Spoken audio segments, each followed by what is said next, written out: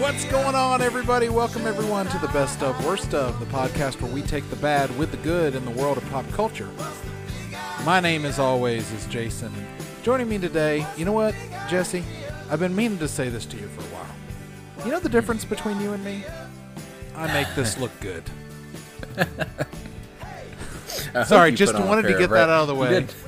You did put on a pair of Ray-Bans, even though it's a completely audio medium. Yes. Just for the, for the right. visual, for the, But joining me, my co-host, Jesse.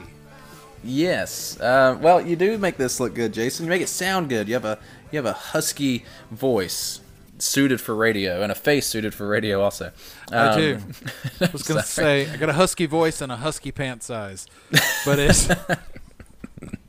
Do they still do? Is that still a pant size husky? Because I remember my brother who was portly when we were kids. He always wore husky. Yeah, I stopped frequenting the boys section at Walmart mainly because of the court order, but I really don't know if they do that or not. I didn't realize it was exclusively a boys' pant size. I thought it is a boys. Yes. Okay. Husky. I don't think it exists. It's a Well, someone who is not husky, and nor have they ever been husky, is the focus of our podcast episode for this week. And this is a story all about the best and worst of Grammy-winning, Oscar-nominated, and all-around charisma machine, Willard Carroll Smith Jr., otherwise known as Will Smith. Wow, I had no idea that was his name. That's interesting. Yeah, Willard. I think on the show it's William is the Will Smith stands for William Smith, but in real life it's Willard Carroll Smith Jr. So there was two different sets of parents who thought that was a good name for a boy growing up in West Philadelphia. He has been a relevant figure across. Well, not across quite yet, but in 5 different decades. Isn't that weird to think about? It is odd. The 80s, 90s, the aughts, 10s, now the 20s. Okay, I'm going to pick nits just a bit. Okay. I don't think the 20s have begun. And I would also say he is not relevant. Now, he is still very relevant, but just not as relevant as he was. Okay. We'll get into it. That's what this episode is for. All right, we'll do it. We'll do it. Well, let's get this podcast flip turned upside down, Jason, and start off with our favorite section. That favorite section would be fun facts. I didn't know what to do there. I liked that, actually. It was very straightforward. Very matter of fact, which I appreciate. You know, it was me being Uncle Phil. Fun, facts. That was it. You would make a good Uncle Phil, you got the stature, you've got the kind of demeanor. You're sort of serious, but you got a silly side. I can see you identifying really well with him as a father. Yes. I you know what? In the Fresh Prince remake, I'm gonna be. I should be Uncle Phil. You know what? Let's do it as a YouTube show. Yeah, although you also have the snarkiness of a Jeffrey, the butler. Oh, I do. We'll combine the characters. Oh, yeah, that makes sense. And Uncle Phil was a judge on the show, and you love judging things and people. Gosh. It's kind of a match made in heaven. All of my favorite things. But as far as Willard Carroll Smith is concerned, he started his career as a hip-hop artist, as I'm sure most of us know, along with his good friend Jeffrey DJ Jazzy Jeff Towns, whom he met by chance at a house party in 1985. I think Jazzy Jeff had was like the DJ at that party and had a couple of hip hop artists, rappers with him, performing with him, and they needed a hype man, so someone introduced him to Willard Carroll Smith, and he I'm going to call him that. And brought him on stage, and they just really hit it off, and of course they went on to see some pretty great success there in the late 80s. They won 2 Grammys together. Will Smith himself has won 4 Grammys total, 2 with Jazzy Jeff, 2 solo. and yeah, prominent. So that's really where his start is. And I think, like I said, I think obviously a lot of people know it, especially people in our age group. But I think it is something we forget because he has really gone on to do many things, and he is a bit of a Renaissance man. But those that early Fresh Prince and Jazzy Jeff stuff is I think kind of holds up. It's fun. It's got a nostalgic feel to it. It does. I think they were Product of its era. They were definitely a product of its era, and I think it took them a while, or maybe it took him a while musically to kind of maybe towards the later 90s in the movie tie-in stuff to figure out how to cross over into the pop music from what they were doing at the beginning. I always found it very fresh compared to that's the term that I use. Well, I call everything fresh. I found their music fresh and kind of jazzy. I think those are two perfect adjectives for it. No, they were doing like all right, this is dad vibes happening here. Sure. Okay. It was family friendly. It was clean-ish. Yeah. It wasn't NWA. You know what I'm saying? Like right. From the same Public time Enemy frame. or something. Yeah. And so I think I think it took them a while, and maybe I'm not sure they ever got the respect from the full community of rap music, but they had a couple of hits, and I think some of it holds up pretty good.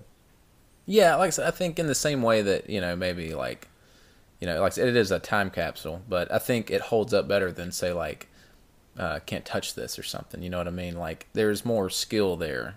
I think. I mean, Will Smith is a great rapper, I think, and to your point, I think we kind of forget that a little bit because he is kind of not a novelty act, but his always song, like you said, in his solo career, most of his songs are tying in with movies and stuff, and there's this wholesomeness to it. But as far as skill as a rapper, I mean, he's good, and I like some of those old Fresh Prince Jazzy Jeff songs. We do know that Eminem does not care for for Will Smith's solo music because I don't know if you recall that lyric is it in Eminem's first song, his first hit, but he says something about Will Smith not having to cuss in his raps to sell records, but Eminem does. But I do, yeah. But I do, so forget him and forget you too. Yeah, that's what it says. That's how it goes. Anyway, I forgot about that. Yeah, that's in his. Is that in I'm Slim Shady? Yes, I'm the real Shady. All you other Slim Shadys are just imitating. So won't the real? All right, please stop. I will stop. I will stop.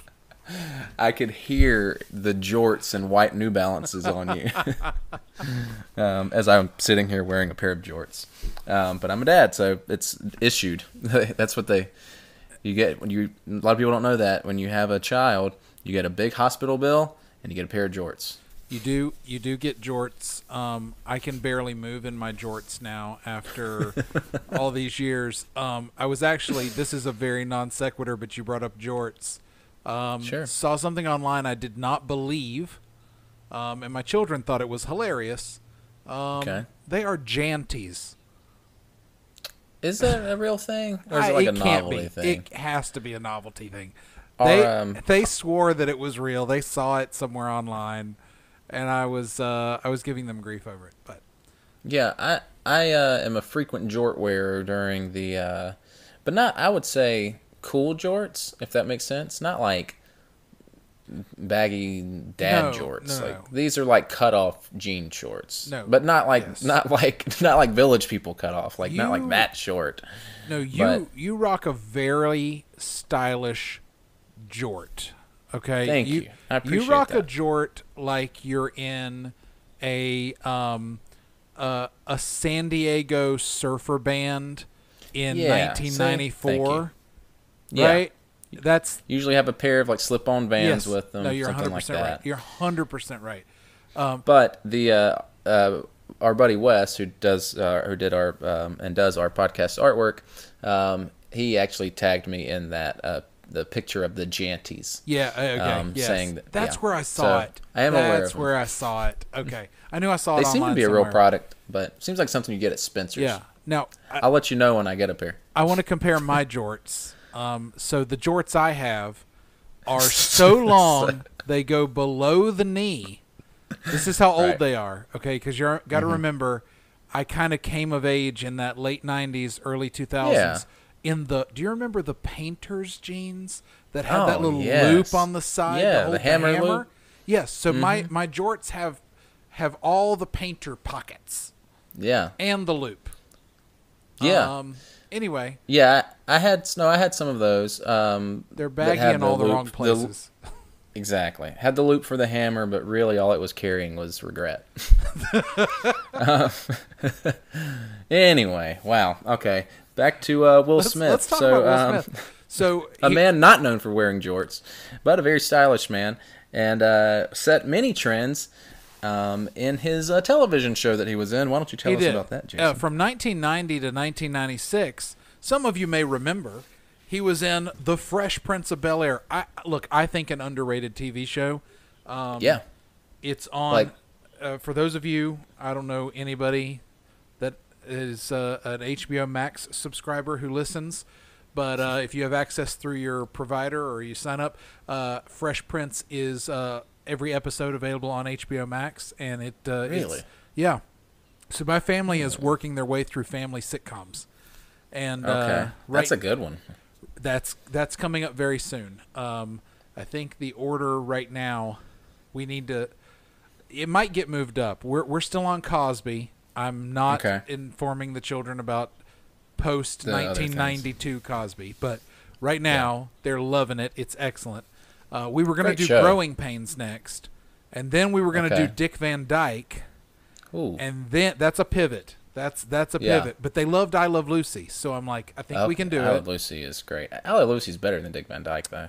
I think so, anyway. It is. So I think we're going to skip and we're going to pivot to Fresh Prince, because I think my son being 13, like, I was right in the wheelhouse of 10 to 15 when this came on, and I've seen every episode of Fresh Prince.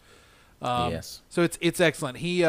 The role that he was reportedly hesitant to take as the character. We're talking again about Will Smith, not your son. Just want to be clear let's be clear on the pronouns we were using. All right. So, yes, Will Smith was reluctant to take this role, or hesitant to take the role of Will Smith, which is interesting, because he had never really acted before. However, he was convinced by the creators who had built the idea around him.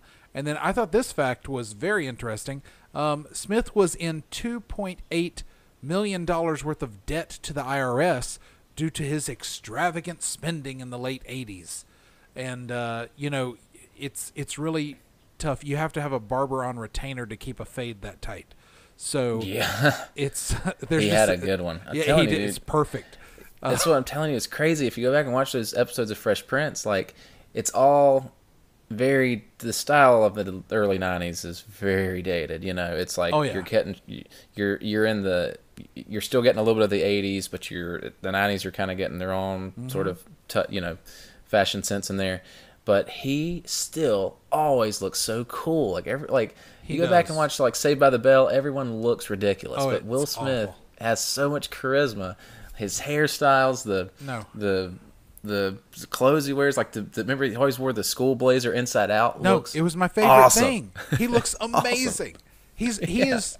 So I think he's got this thing that a couple of people in the world or in life have, that they are unbelievably comfortable in their own skin and in who they are as a person. Now, that may or may not be true, but it's something that I definitely feel. He is confident in who he is, and I think that's going to show through in kind of some of the more things we talk about. But I'm trying to think of other people that would fall into this. I think Shaquille O'Neal is one of these people. Most large people like Shaquille O'Neal, or you think of an actor who got as big and as famous as Will Smith, they are tainted by that or adjusted by that, or they almost seclude themselves from the world, or their personality changes. I feel like these guys are the same people they are today as they were 30 years ago. And I was trying to think of other people that fell into that category, but I was kind of at a loss. Those were the first two that came to mind that I'm just like, these are the most comfortable people in their own skin. I'm a little jealous of it, honestly. Yeah. You maybe say like a Paul Rudd, maybe. Oh, yes. No, a Paul Rudd. He's one of those where he's just like, he's okay. He's fine being kind of the butt of the joke. He's fine being, kind of wearing a lot of different hats as far as what he does in his roles, but it always has this same carefree sort of, just this real charisma charged sort of feel to it that comes across. And yeah, Will Smith is definitely like that. However, in the early 90s, he was about all he could afford was charisma, because like you said, he was miserably in debt to the IRS. And it actually took several years of doing The Fresh Prince of Bel-Air and having his wages garnished by the IRS before he really started making any money off of the show. That's interesting. Which I think, I want to say it was like, I read it was like season 3 before they stopped garnishing his wages. Wow. And I think they were taking a sizable portion of them. So, and it was also during that time when he was broke but working and famous, and I think I've read some sort of blurb from him where he was talking about it's a really weird experience to be world famous and completely broke. He's like, it's just hard to explain, but and I could imagine that would be a weird world to live. But during that time, he became sort of obsessed with this idea of becoming, as he put it in his own words, the biggest movie star in the world. And, he pretty much succeeded, at least at one point. He is the only actor to have 8 consecutive films gross over $100 million in the domestic box office. He had 11 consecutive films gross over $150 million international, and 8 consecutive films in which he starred open at number 1 at the domestic box office. So this is very interesting to me. So this is one of those facts that I've known for a while that I've just found remarkable, that he literally made a decision that I want to be, and I'm gonna kind of forge the path of my career, that I want to be in blockbuster films that make enormous amounts of money. Yeah. And I think he had done research. The story that I always heard was that he went and did research about some of the highest grossing films of all time, and they were alien movies, and they were summer blockbuster, these type of things. And so that's what he sought out, and that's where you get things like,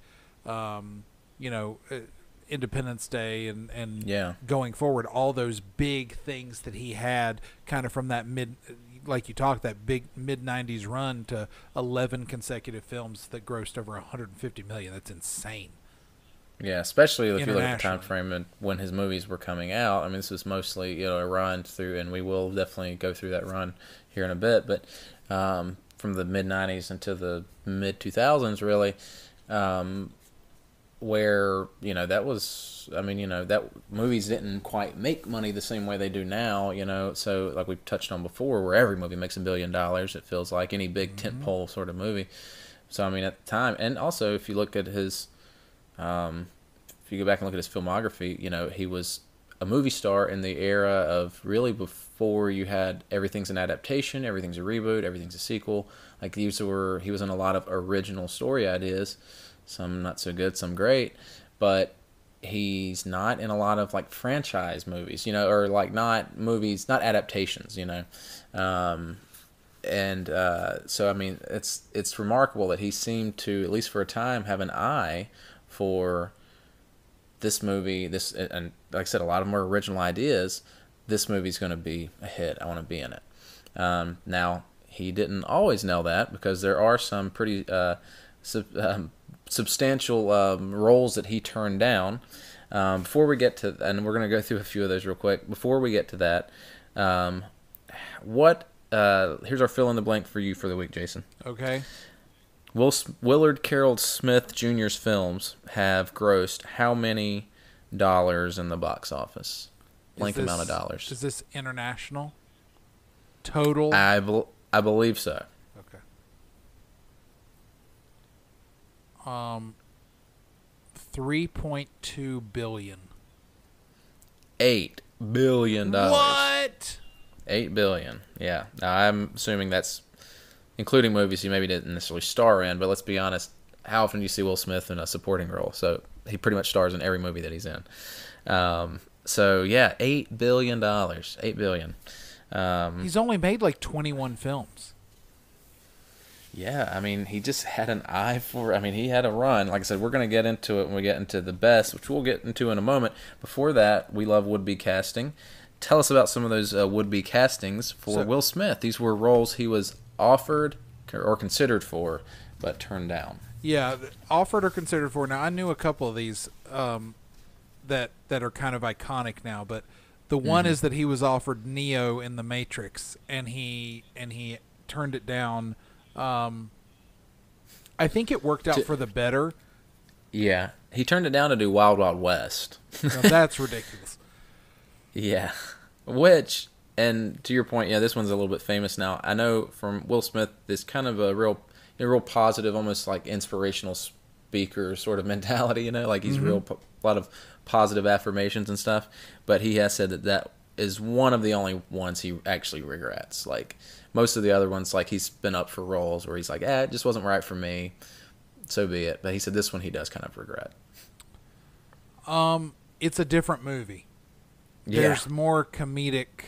I don't think he can make it and it not have some comedic elements, but yeah, it's almost like the opposite of the Back to the Future casting, where they went back and cast Michael J. Fox to get a little more comedic. It's almost like the opposite of that, and you got this very serious performance out of Keanu.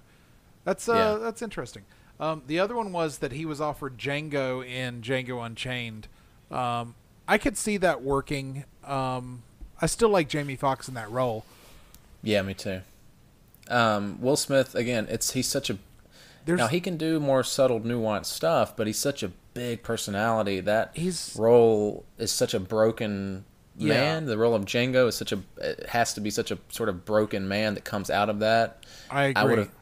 I think it would have been hard to picture Will Smith in that really sort of broken, role, like,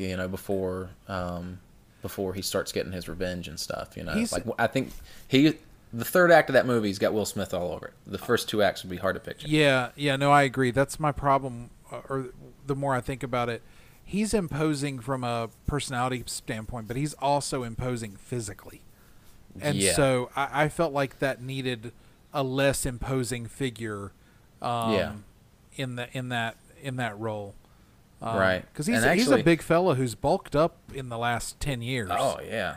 Yeah. Since Ali, since Ali, he's bulked up. Stayed in good shape. And actually, if I recall correctly, it wasn't not even so much that he was considered for the role of Django. Quentin Tarantino wrote the role with Will Smith in mind, offered it to him. They sat down and had a couple-hour conversation about it, and ultimately, by Will Smith's own admission, the reason he didn't take it was because he said the movie's called Django Unchained, but he's not the main character. He's like, and if I'm going to be in that role, he's like, I wanted to be the main character, and I wanted to get to kill the big bad guy at the end and stuff. He's like, and he said, I guess he felt like it was more of a two-hander with Christoph Waltz's it is Schultz, Dr. Schultz, and it is. But Will Smith, by his own admission, and it didn't seem like he was being too. Like, it wasn't so ego-driven necessarily. He just was admitting, he's like, it would have been hard for me to take that role and kind of share the spotlight with this, other person in a movie called Django Unchained. So sure. But yeah, that would have been interesting to see. It's kind of up there with, like, as far as Tarantino castings, Adam Sandler as the Bear Jew, Donnie Donowitz in Inglourious Bastards. Wow, I cannot see that. He wrote the role with Adam Sandler in mind, apparently, but Adam Sandler was tied up to Funny People and couldn't do it. I think it was Funny People, some movie. Yeah. He had scheduling conflicts and couldn't do it, and so he went to Eli Roth. But I would have loved to have seen that. Like, that would have been really fun to see. I would like to see somewhere in an alternate universe Django Unchained, starring Will Smith. And starring Carlton as Calvin Candy. This one I can't see as much. He was considered for Superman in Superman Returns. I'm assuming that's the Bryan Singer Superman that before they decided to make it a direct sequel and thinking of kind of reinventing that character. Is it surprising? He's been in a DC comic book movie. He was in Suicide Squad. But I feel like if his career is 10 years later, or if comic book movies start earlier, I see like Will Smith is Black Panther, right? Yeah. Like he gets one of those spots. Yeah, or I always thought he would have been good as Luke Cage, which was made into one of those. No, he would have. Netflix, because again, it's imposing, just a big imposing. But I'm thinking superhero. If Black Panther's 20 years earlier, if it comes out in 1998, who else are you casting? Well, if MCU came out 10 years earlier, let's say it that way, and the current state of the cinema is what it is now. Let's say that was happening in 1998. Yeah. Will Smith would have absolutely got grabbed up in one of these machines, and he would have been great for it, and it would have been awesome. Definitely had the charisma and the star power to carry it. The same way, like Robert Downey Jr. carried Iron Man. He could have been. He could have been Iron Man. He could have been Captain America. Iron Man would have been a good one. Because he could have played that. That's what I think about so much. Not even aside from anything of like, well, what race was the character in the comic book? All of that, we're past all that point, obviously, and rightfully so. I mean, if you need proof, go watch the awful Daredevil movie from 2003 that had a brilliantly cast Michael Clark Duncan as Kingpin. I love that. That was the best part of that movie. But it comes down to really, I think, more personality, and that's like Superman. I have a hard time picturing because I just can't picture him as the stoic Clark Kent. No, that's right. Kind of he's much really more reserved, sort of. Yeah, he's much more an Iron Man. Even like a Captain America, he would be a little too. I think that's a more straight-laced character. It's too straight-laced. He's someone with some fun to it. Yeah, he could be Thor. Yeah. Any of that kind of stuff. Got the build for it too. Yeah. And then these. Go ahead. No, these last two are really interesting to me because I knew that A Star Is Born had been in production or had been in the churning through the cycle for years to remake it, but the fact that he was kind of offered or involved with two different versions of trying to remake A Star Is Born. One starring Whitney Houston, which. I can see that, and one starring J-Lo, and I can also see that. Yeah, it's interesting that neither one of those got made. Yeah, I would again like either one of those I could see being really good. Especially I think the J-Lo one I'm a little more intrigued with just because that role, assuming she would be in sort of the starlet role, obviously, unless they maybe they were going to gender flip it or something, and Will Smith is the sort of starlet, so to speak. But if they were going with, Will Smith's in the sort of mentor role and J-Lo would be, then I think of J-Lo and Selena, and I'm like, oh, that would be... She's great in that. I love that movie. Well, so I think... And I can see that movie as more of a hip-hop, pop-focused movie, where he's kind of an aging hip-hop star who's trying to get this, more as opposed to the kind of Americana... country focused, pop Bradley leaning Cooper one that we got. It's still a good movie, but interesting. Yeah. So speaking of Will Smith movies, what would you say are your favorites? I know my favorite for sure is what we're going to talk about in best of, so I'm going to not mention that one. But oh, really? Yeah, that's my favorite for sure. Interesting. I would say my favorite. I'm going to go with I Am Legend is up there pretty good. I think for his performance overall, that's a good movie. the Independence Day is pretty good. Mm-hmm. I like the earlier stuff. I'm gonna say I'm not a huge, like, I've seen a lot of Will Smith movies, but I'm not gonna say I'm a huge Will Smith fan. Yeah. You know, I think when he's been at his best, I think the movies are too popcorn for me when he's doing all of his best things, and then the more awards focused stuff gets a little saccharine for me, like Pursuit of Happiness and that kind of stuff. It's just too much. I'm gonna go with I Am Legend and I, Robot are my favorite. Okay. My favorite movies of his. Well, yeah. So I'm about right on board there with you. So what I think where I fall with it is it's hard for me to think of kind of my favorite. Well, like I think I Am Legend, aside from the one we're about to discuss, I Am Legend is probably my favorite. And I think for the reason that you just kind of touched on, I just thought about this. It's because it is a popcorn movie, and he gets to do some of that. But because it's the role asks something completely different from him than we've gotten before, so you also get some of this nuanced sort of you get his acting chop sort of stuff that you get in Pursuit of Happiness, Collateral, or you get kind of the best of both worlds there. Yeah, wait, is that the thing of that movie? The movie about the NFL concussions. What's Concussion? It called? Concussion. What is Collateral? Collateral. He made one called Collateral Beauty. But Collateral is Jamie Foxx and Tom Cruise in a Michael Mann movie. Oh yeah, the taxi cab movie. Yeah. But like I Am Legend, he gets to kind of do a little bit of both. It's a big movie. He gets to do all the star power stuff.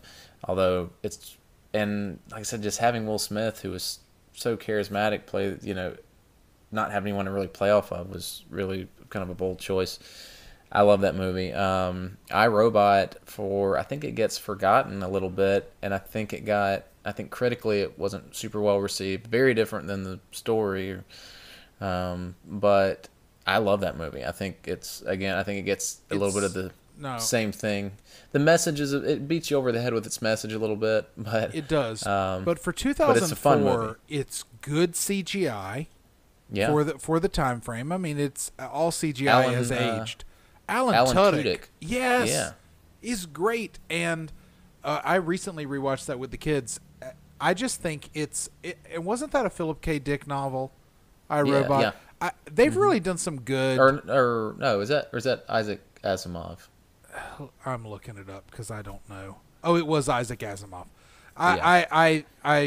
We just watched Minority Report this week, which I think was a Philip K. Dick novel. They're very similar in these kind of futuristic looks at the conversion or confluence of technology in this kind of prescient Black Mirror sort of way that they both looked at. But no, you're right. It was Isaac Asimov. I think I think that movie is really underrated. No, I agree. Very underrated. It was one of those ones it would always pop up on FX, and I'd be like, "Sweet," like, and I'd watch half of it. Yeah.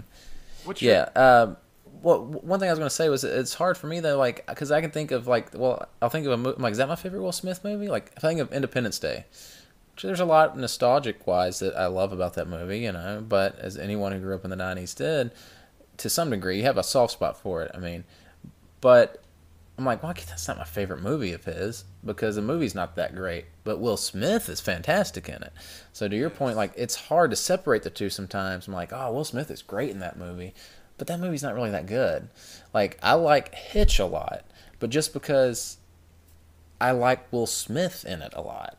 And I like what he's kind of doing in that. And I do like him and Kevin James' chemistry, and their back and forth is pretty good. The movie hasn't aged super well. It's pretty misogynistic now, but the at least at times. But I liked that movie a lot when it came out. But when I think about it now, I'm like, well, that movie's not that great. But Will Smith is pretty great in it, and that's what I think happens a lot. Yeah, is that he elevates a movie to where you almost think it's a good movie. Yeah, I agree.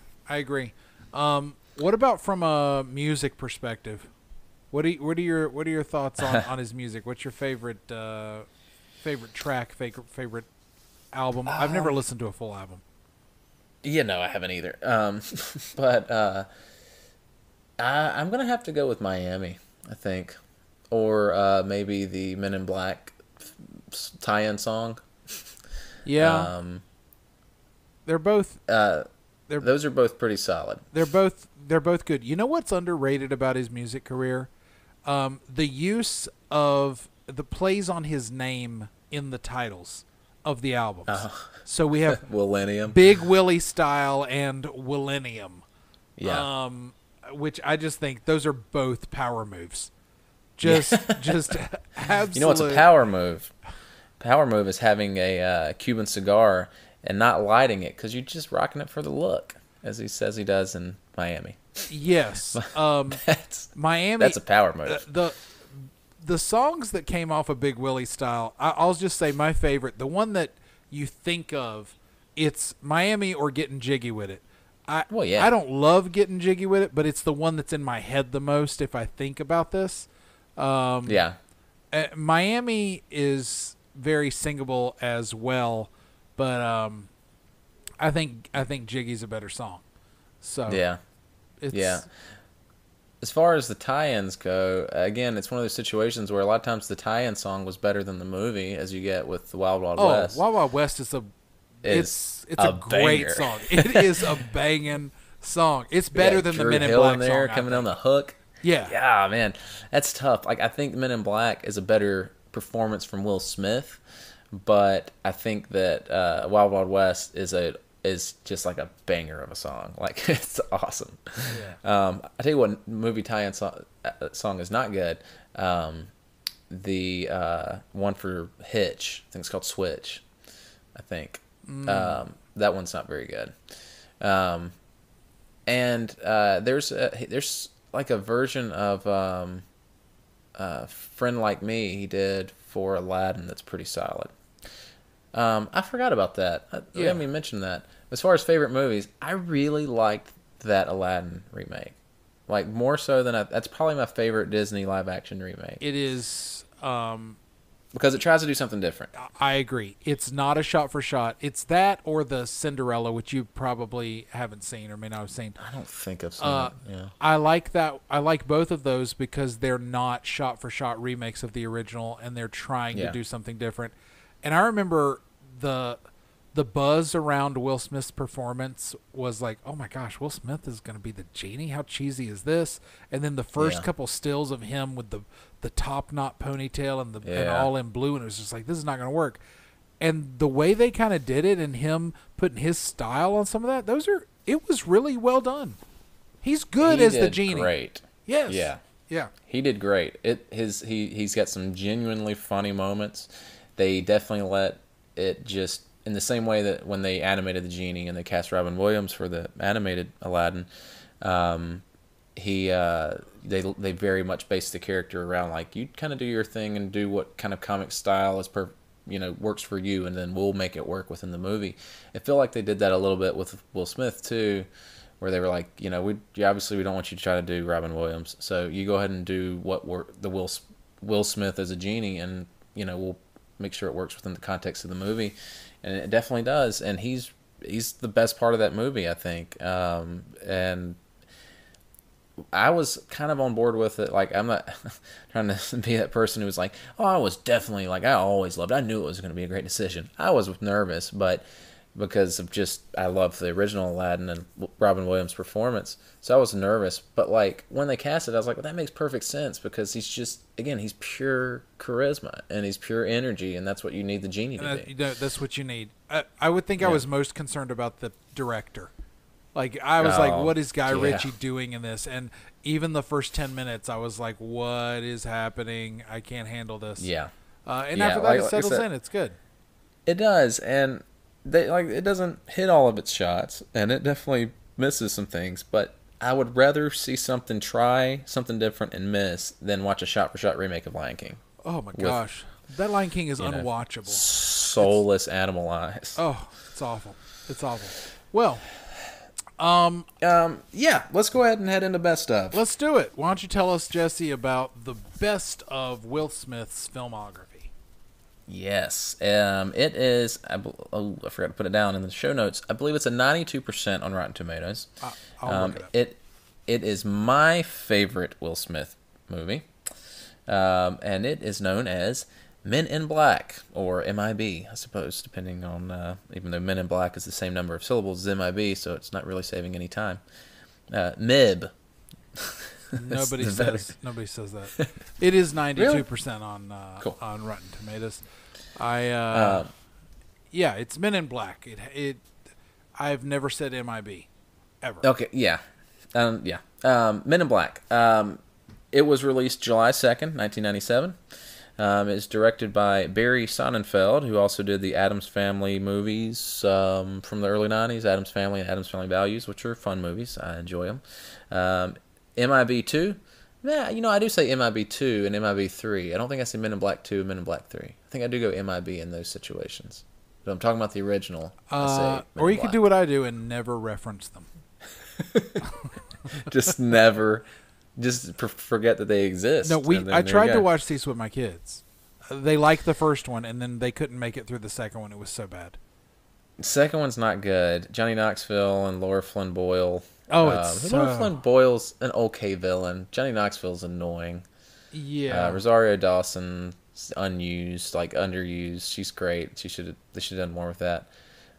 But there is, again, Will Smith's good in that. Him and Tommy Lee Jones have great chemistry, and that still comes through, but the story's weak, and it's... My kids were both like, yeah. Give me... I love my Tommy Lee Jones, but give me The Fugitive or U.S. Marshals. Yeah. God, your kids are going to... gosh, they're you. They're going to be you. Men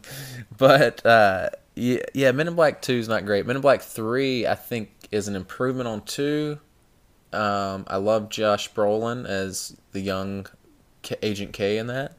And again, Will Smith is just kind of always good in everything he does. But again, it falters on the story, and it gets a little too big for its britches by dealing with time travel and stuff. Anyway, we're talking about the first one, which is great. Barry Sonnenfeld also did, like I said, he did those Men in Black sequels. He also did the movie RV with the aforementioned Robin Williams. Although not nearly as good of a role as Genie. No. So anyway, Men in Black stars Willard Carroll Smith Jr., Tommy Lee Jones, Vincent Philip D'Onofrio, and Clorinda, or she's known professionally, Linda Fiorentino. So I was going with everyone's full name. Like when I was writing the notes, it's like, I'm gonna go Willard Carroll Smith, and then I went Tommy Lee Jones. What's Tommy Lee Jones' full name? Oh, it's Tommy Lee Jones. It's not even. I don't even think it's Thomas Lee Jones. His name's Tommy. Yes. From what I found. Anyway, if you haven't seen Men in Black, what are you doing? It's legitimately an awesome movie, and it tells the story of James Edwards, played by Willard Carroll Smith Jr., as he is recruited into Men in Black, a secret agency that monitors and polices extraterrestrial life on Earth. So it's based on a comic book series that premiered in 1990 and ran until 1991. And it's based on the sort of, of course, the urban mythology of these government agents, the Men in Black, who people reportedly have actually seen and met and whatnot, that basically, government conspiracy, hush up alien sightings, alien abductions, that kind of thing. The comic book really only shares a premise with the movie, as the comic is much, much darker. So in the movie, of course, they use the neuralizer to erase people's memories when they've seen an alien sighting, or they need them to forget the situation. They use the neuralizer, a little flashy thingy that makes them forget. They create them a new backstory. In the comic book, they just kill people. They just shoot them in the head. So comic is much darker, but it does feature the characters of K and J and Zed, played by the late great bank robbing, drink swilling Rip Torn. Love Rip Torn. One of the best voices ever. Yeah, he does, and was secret like sneaky old. He passed away, I think, last year or the year before. Sneaky old. Oh, Sneaky no, old, that dude. sneaky old, but his line delivery, and I mean, this is what I knew him from, but if you saw him in other, it just excellent. We're not hosting an intergalactic kegger. Right. That kind of stuff. I mean, what else do you say about Men in Black? It's an awesome movie. It has a great tone. It's dark. It's funny. It's a little bit edgy. Like I said, there's some dark humor elements. It's got the big action set pieces and sequences. It's got a fantastic villain in Vincent D'Onofrio as Edgar Bug. Yeah. Who's really an underrated movie villain. He came back in my house, but it wasn't Edgar. It was something wearing an Edgar suit. So, I love it. That was a great impression. I need sugar water. That's a great impression. That's what we should do for Halloween this year at work. You should be the Edgar. You should walk around with a cup of sugar water, and I'll just walk up to you randomly and go, more sugar. But real quick, funny thing, I just saw this not too long ago. In that scene, okay, so the Edgar Bug has become a thing. The bug landed, killed that farmer, took his skin. And his wife, the woman who you just did a spot-on impression of, is talking to Will Smith and Tommy Lee Jones as J&K and telling them the story. And if you watch that scene, Will Smith, she's made them lemonade, and Will Smith takes a sip of it and then spits it back into the glass and sets it down. And it's kind of like, okay, it almost feels like it's improvised. Like he just was like, I gotta do something funny here. Yeah. She had no sugar in the lemonade. Is what the joke is that the Edgar Bug had, he comes inside and the sugar and the sugar water for the Edgar Bug. And I was like, that's really a clever little detail. But anyway, Will Smith's fantastic in the movie. If you haven't seen it, I mean, I'm not going to sit there and, go over through the whole movie with it, but Will Smith's great in it. It's great chemistry. It's a fun movie. Great chemistry between him and Tommy Lee Jones and a, odd sort of couple pairing, but, the movie completely holds up. I mean, it really does. I need to rewatch. I haven't seen it in a while. But it was one of those movies in the same way I mentioned with X-Men. I watched it a lot as a kid. I watched Men in Black a lot as a kid. I had it on VHS. And I was really into aliens and stuff there for a while when I got into X-Files and things like that. And I watched that and Close Encounters of a Third Kind all summer when I was 13. It explains so much of my behavior. It does. I was gonna do Nerd Alert, but I thought I'd save. I would just save it. Please, I can't take you bashing me again for not being a sports star. But anyway, so some would-be casting from this I thought was interesting. Chris O'Donnell turned down the role of Jay because the whole recruitment to sort of a secret world-saving team thing was too similar to his role as Robin. That's the dumbest thing I've ever heard. Batman Forever. This is the dumbest thing I've ever heard. Chris O'Donnell take this role. Are you crazy? Hey, man, he's going to have a guest arc on some USA show. He's doing fine for himself, okay? Chris O'Donnell is an underrated that guy from 1990s cinema. Well, he plays... just to touch on it, he plays Robin in the Batman Forever and the Batman and Robin movie. But yeah, apparently he turned down this iconic role. And, again, you say, it's hard to say, well, gosh, he would have been such a bigger star had he done this. Probably not, because had he been in this, the movie wouldn't have been as well received because Will Smith is a big part of the success of this movie. So I agree. But some other ones, David Schwimmer was also considered until it was decided that 2 cockroaches in human skin suits would simply be too many in one movie. You cannot cast that lifeless husk of a man as the lead. I don't think nobody's ever tried him as the lead, right? I mean, he's played sidekicks or he's done a few other things. David Schwimmer is not a leading man. No, yeah. No, I don't even think he didn't even get like his one shot that Hollywood usually gives you, you know. Usually Hollywood gives you like, okay, Jay Baruchel, we're going to give you one go at this. If you mess it up, we're never giving you another one. And That's that right. happened. David Schwimmer never even got that, but and maybe for good reason. But anyway, for the role of Kay, the role was offered to Clint Eastwood, obviously, who turned it down. I mean, that just makes sense. And that would have worked, I think. I don't think the humor would have come across quite as good. Tommy Lee Jones has got some pretty good deadpan humor.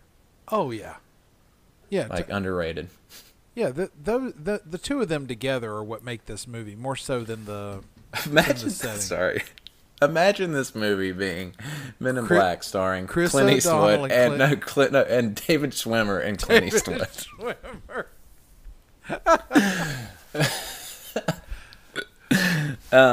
That's a completely different movie. Edgar Bug, you had John Turturro I could see and it. Bruce Campbell both considered. I could see both of those working. This aligns with what Bruce Campbell has spent the last 30 years doing in the Yeah. Evil Dead world. I could see it, but John Turturro has this kind of otherworldly gangliness and oddity. Yeah. But no, Vincent D'Onofrio was perfect in this movie. He had to be kind of a hulking sort of man, you know, and Vincent D'Onofrio is a big dude. And, you know, was known more as a dramatic actor. I think that helped with some of the dark humor of his, because it's a dark movie. I mean, there's some fairly graphic horror in it, you know, it's all off screen, but then you see like the aftermath kind of stuff. But it's, you know, it works. It was perfectly cast. You know, that movie, again, if that movie's Clint Eastwood and David Schwimmer, no. it does not work. Anyway, so here's what I want to mention real quick, and then we'll head into worse stuff. So we talked earlier about his string of successes. This was the third movie in that string, and we're going to go through that string right now. I'm going to read the title of the movie and what it made in the box office, okay? Okay. Started with Bad Boys, Okay. $141 million. Whoa. ID4, $817 million. Good gracious. MIB, or Men in Black, if you will, $589 million. And that's Enemy of the $1997. Yeah. Wait a second. Enemy of the State. When we're talking about favorite movies, that's an awesome movie. Oh no, that is awesome. I forgot about that movie. Great supporting cast. Great Seth Gene Green, Hackman Jack Black, performance. Oh, Barry Pepper. oh no, excellent. Yeah, great Gene Hackman. Great John Voight. Like, great movie. Will Smith's awesome. Like, everyone is great in that. That is a fantastic movie. Another one of those FX movies comes on, and I'm like, sweet. Yep. Enemy of the State, $250 million. Wild Wild West, $220 million. So now Enemy of the State had a smaller budget. $250 was good. Wild Wild West, $220 million on a $180 million budget. Yeah. Not good. Yeah. No, not good. And plus, out the butt in marketing. Yeah, and 75 million of that is just people wanting to watch a dumpster fire. So like it's just at a certain point somebody's willing to throw down some money to no Right. The marketing for Wild Wild West was everything. I don't even think I ever saw the movie. Like No, but I'm I'm aware sure I had of a it. I've seen Commemorative parts. Burger King cup or something. Oh yeah, no, I got the Burger King merch. Yeah. Yeah. But anyway, Wild Wild West, $220 million. Then he went to Ali, which was his first Oscar nomination. So now he's got some of the critical stuff. That movie made $87 million, but still good. It was a smaller budget for a dramatic movie. That's good. Yeah. Men in Black 2, $441 million. Bad Boys 2, $273 million. iRobot, $347 million.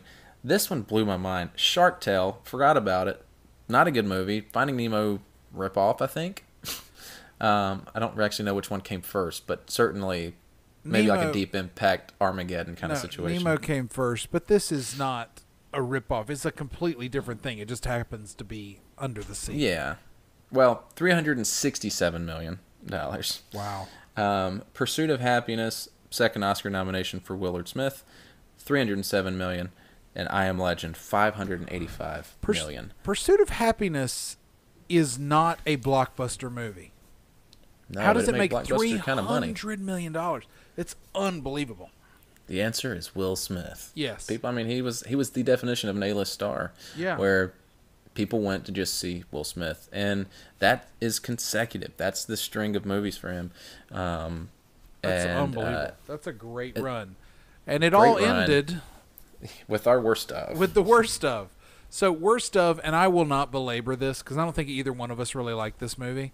There are things about it that we can kind of chat about, but worst of is 2008's Hancock.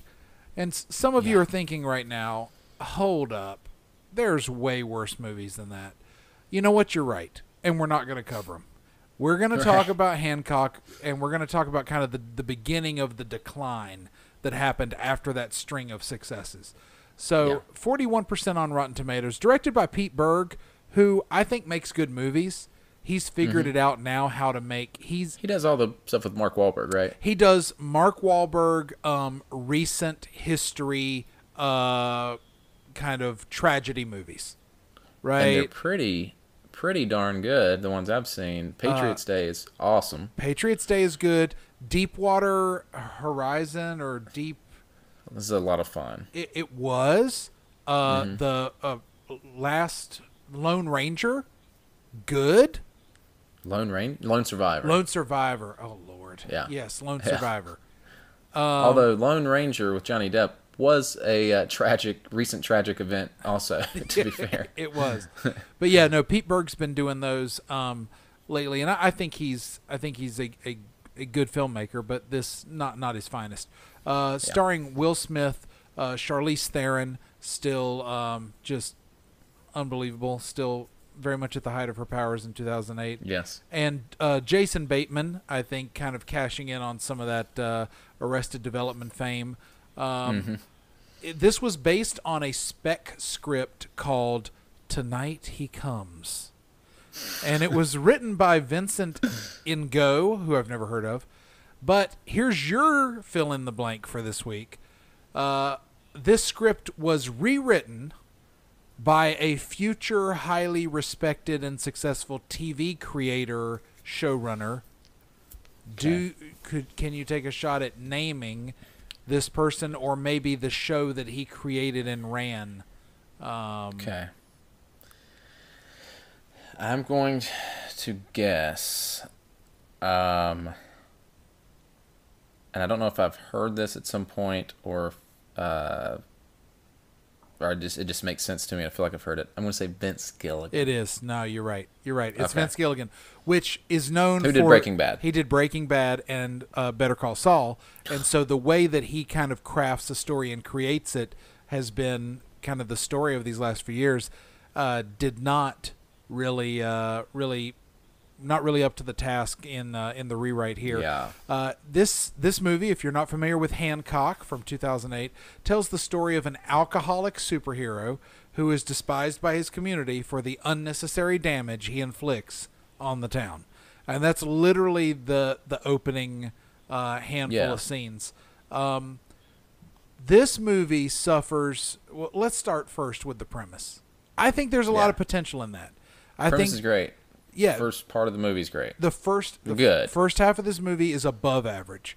Yeah, and I think the elevator pitch and the premise of this, while I think one of the hardest things to access maybe was Will Smith as this kind of flawed, drunk, anti-hero kind of thing. Even though he's out there having fun, he wasn't the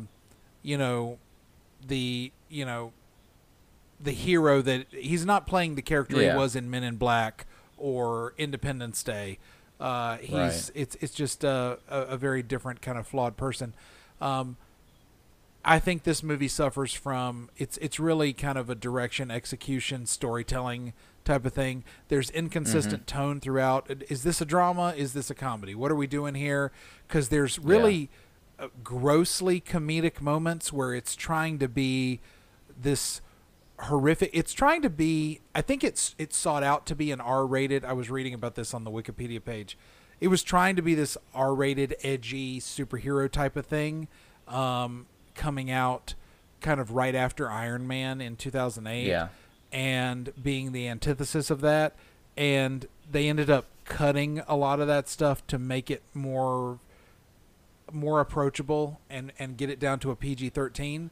And so there's just some things that just don't ring true as far as the story that it's trying to tell. And then there's this pivot midway through them that I'm not going to give away, where you kind of find out other things, and there's this kind of shoehorned in backstory, that mythology thing that just was unnecessary. Just let this guy be this guy, and I just think it suffers from a handful of problems like that. The second half of this movie is really terrible. Very.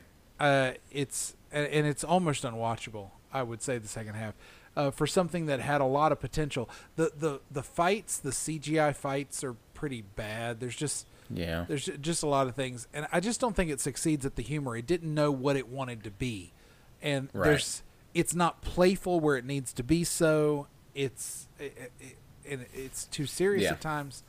It's just not. It's just not good. I agree completely. Yeah, but I think what he's trying to do, the performance that Will is trying to give, I think he's giving it his all. He's still doing everything he can to be the Will Smith that we've known. And he's the best part of the movie. He is the best part of the movie. Yeah. But in that movie, it's not saying a whole lot. No. And I wish there was another version of this premise. I think Deadpool, in a different way, is successful at things that this was trying to be. Which Deadpool has the source material. It does. You know. It does. It's had its chance to find its fan base and stretch its legs and stuff. And trying to be wholly original, I think, in this space is really tough. Now, here's what I found interesting. This thing had, huge budget, $150 million budget. This stinking movie made $624 million worldwide and is the fourth highest grossing film of 2008. This is what's insane. So it's another part of, financially, it's a part of that string we just read. Critically, this is where things really start taking a turn. Right, and I agree. This is a success, but it's not. So here's what's crazy. I was reading about this. So again, it's part of that string of 11 films, like you said, but critically, this starts to take a dive. This is the fifth film to open on July 4th weekend for Will Smith in that run. Wow. Fifth film on July 4th, and it's the biggest opening he's ever had. Yeah, because he had a track record at that point. Yeah, and this is Pete Berg's biggest opening of his entire career. So again, you're just banking on this Will Smith juggernaut, and it carries through. And people went to see really subpar movies. And I will say, after this, you still see that string of financial success, but increasingly fewer returns. So after this, he just starts dropping 7 pounds. Did you ever see 7 pounds? Yeah, with Rosario Dawson. Right? It's too depressing. It's good, but it's depressing. And then it's just downhill from there. He does the M. Night Shyamalan After Earth, which never saw. Oof. Focus, which I hear was above average, but I never saw. Concussion, I never saw. Collateral Beauty, never saw. Gemini Man, just from last year. Yeah. Ang Lee, never saw. So like all of a sudden, we talk about that the beginning of that front run. We've seen every one of them. And then immediately you hit this string. It just shows you how fickle the Hollywood machine can be. I will say this. I'm actually looking forward to his next role. Do you know what the next thing he's starring in? I don't. He will be in King Richard, coming out next year, where he will play Richard Williams, the father of tennis phenoms Venus and Serena. And it's going to be about them growing up. So dramatic turn. Yeah, and he's reached that stage that Tom Hanks has already reached, which is he only plays real people. Right. Hey, get you Oscars. It does. Tom Hanks plays real people and just gets Oscar noms. And and I think that's typewriters. Yes. But I think that's where Will's going. But anyway, Hancock is not worth your time. We do it because we do our diligent work every week to review the worst of, so that you don't have to. Is that why we do it? I think so. I think that, and just to sort of explore the, because obviously if it's someone were if the subject that we're talking about, whether it's a band, a person, a TV show, whatever, they clearly are famous enough to be worthy of discussing, and I think it's interesting to look at their shortcomings as well, Yeah. And Will Smith is is really maybe one of the best examples of that, because it's hit, ooh, and we don't like you anymore. Like commercially. Everyone still loves Will Smith, but yeah, he is not the guarantee. And honestly, I would almost say the opposite has happened now, to where like Gemini Man, he had that movie he did on Netflix too. What was that? Blink, or not Blink. Brink or something. Something of that nature. I'll pull it back up. Bright. That's what it was. Brink was a rollerblading movie from the Disney Channel original movie days. Okay. But but now it's to the point where I see a trailer for one of his movies, I'm like, ooh, that doesn't look so good. Or even if it looks good, I'm like, oh, that's probably gonna be bad, because now Will Smith is almost known for being in bad movies, which is crazy. I think he's taken a 10-year lull, and I think he'll come back. I think Tom Hanks didn't have as long a run, but Tom Hanks had a downward spiral there, where all of a sudden there just weren't the movies. I think it was after Catch Me If You Can. He was in Terminal, and then it just Larry Crown and all this stuff that just didn't work. And and now he's come full circle and he's back up. I hope the same thing will happen to Will in his 50s. He's in his early 50s now. I think the roles will adjust. And if he if he's willing to not be number one action star, if he's willing to, to take the work that's there, I think he can be a bankable star. We say as his next role is literally called King Richard, and he's Richard. No, you're right. But either way, I love the guy. If you're not familiar with his work, or maybe you're more familiar with you're just familiar with his downward spiral, go back and visit those glory years, because they are they're glorious. Men in Black, I Am Legend, iRobot, ID4. Gosh, I said I was not going to call it that. I called it that ID4 for the first time ever when we did the Think Movie Presidents episode. That's and all you call it now. I call it ID4 now. To be fair, it does save a lot of time. Independence Day, ID4, that's pretty good. Men in Black, MIB, not so much. Yeah, I love that part in the movie where Bill Pullman is giving it is Pullman, right? It's not the other one. That's Pullman. I used to get Pullman and Paxton. Yeah. So it's Bill Pullman. And Pullman's given this speech, and we will show them that this is our ID4. That's my that's my favorite part. Right.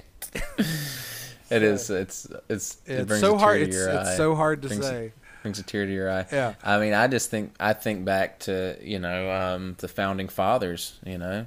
Saying this, we declare our independence on ID4. Yes. Okay. On that note, I want to thank everybody for joining us today, and for subscribing and rating and reviewing. As we always say, we do this because we like doing it. This is the conversation we had at our desks, and now we do it in front of microphones so that you all can enjoy it. But we really appreciate all the listeners that we have, and it helps us out if you subscribe to it in the podcast application. Give us a rating, give us some feedback. Check us out in all the normal places: Apple, Spotify, Google, Stitcher, YouTube, all those places. Email us, bowopod@gmail.com, or on Facebook, Twitter, Instagram @bowopod. Thank you. Yeah. Yes, and we had an email last week, Jason. That also is a little bit of gives us some corrections on a recent episode, and it is from listener CJ, the lovely wife of one Wes Forbus, who did the artwork for our podcast. She's a listener of the show, and when I see her, she likes to give hey, she's very, very smart woman, very well read, very eloquent. And she, a lot of times when we talk, like, hey, you guys said this is actually, she'll give me some correction. I'll be like, well, I'm not going to mention it on the show until you email it. So, email it. She did. She says, hi, friends. Nike is the goddess of victory, and her name was yelled out to announce a battle victory to the people of Marathon after the messenger ran the 26 miles. And she gave us a link. She sourced her correction, which I really appreciate. Yes. And she says she thinks that may have been what we were trying to remember at some point during our Just Do It discussion. I don't remember exactly where the conversation went there, but she gave us some extra info there in our commercial catchphrases. We were talking about Just Do It and some of Nike's history. Yes. And there's another tidbit from CJ. We appreciate it. Nike, the goddess of victory. I did not know that. Me likey, that Nike fact. Sorry. Wow. She also said, I really love the podcast and thought I'd join in the process instead of just yelling, "You're wrong," in my vehicle. Which we appreciate. I do appreciate that. I hope that most of our listeners just yell "You're wrong" at the radio, at their earbuds, wherever. Even when we're not. Yeah, just yell. Yeah, no. I think that's how they listen. That's the best accompaniment. Yeah, interactive theater. Like a showing of the Rocky Horror Picture Show. Yeah, that's what. But with less lingerie, still some lingerie, but admittedly less. Yeah. Certainly. Thanks by to the band of okay. Yes. Thanks to the band Amigo out of the Charlotte, North Carolina area for the music throughout the episode. To Wes Forbus, husband of CJ. For our podcast artwork. And most of all, thank you guys for listening to Best of, Worst of, Go Get Jiggy With It.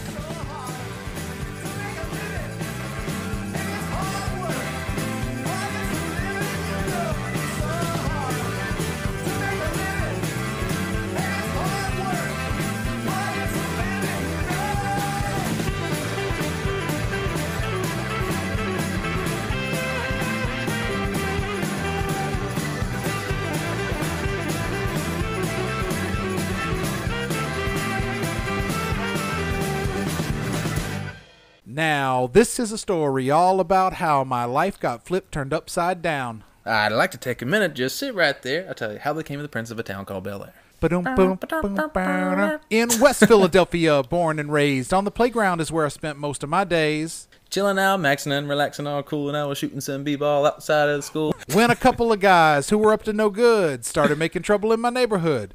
I got in one little fight, and my mom got scared. She said, "You're moving with your auntie and uncle in Bel Air." I whistled for a cab, and when it came near, the license plate said fresh, and I had dice in the mirror. If anything, I could say that this cab was red, but I thought, now forget it. Yo, home's in Bel Air. I pulled up to a house about 7 or 8, and I yelled to the cabbie, "Yo, home, smell you later." Looked in my kingdom, I was finally there to sit on my throne as the Prince of Bel Air.